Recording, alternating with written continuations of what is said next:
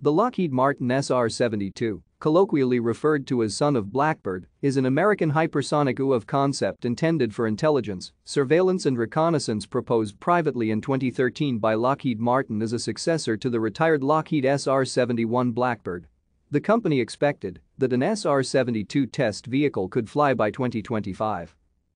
The SR-71 Blackbird was retired by the USAF in 1998, leaving what was considered a coverage gap between surveillance satellites, manned aircraft, and unmanned aerial vehicles for intelligence, surveillance and reconnaissance and strike missions.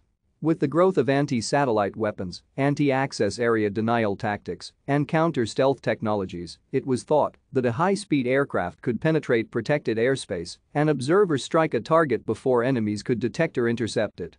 The proposed reliance on extremely high speed to penetrate defended airspace is considered a significant conceptual departure from the emphasis on stealth and fifth-generation jet fighter programs and projected drone developments. Unconfirmed reports about the SR-72 date back to 2007, when various sources disclosed that Lockheed Martin was developing an airplane able to fly 6 times the speed of sound or Mach 6 for the United States Air Force. Thank you for watching. Like and subscribe if you would like to view more of our videos. Have a nice day.